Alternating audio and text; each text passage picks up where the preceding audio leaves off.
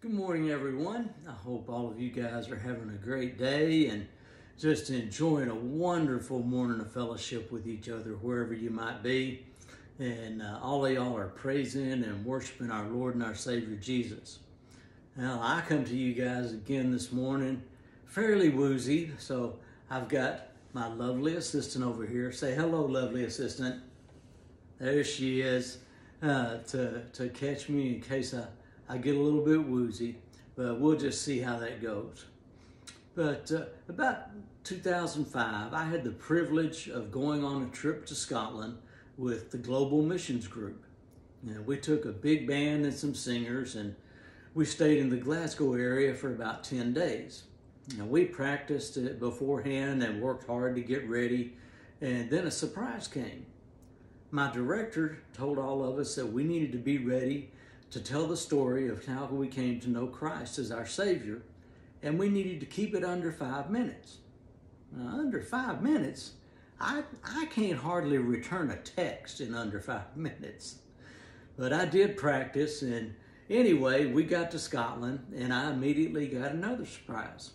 Instead of playing with the big band the next morning on Sunday, I was going to lead a little small brass quintet at a little small church in Glasgow. Well, when we got to the church, we met the people, and they were so friendly. They just loved on us, and then they told us that we were the first thing on the order that morning. So we went up on the stage, and we played a few songs, and then the pastor stopped us.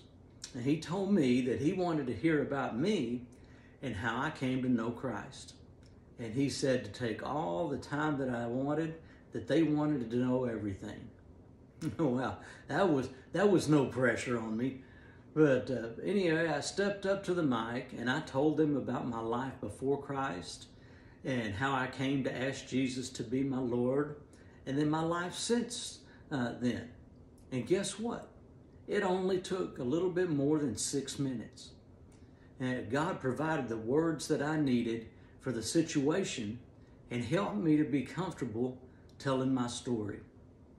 All of that time I spent worrying and all those miles away from home, and God made it as easy as talking to you guys to tell my story.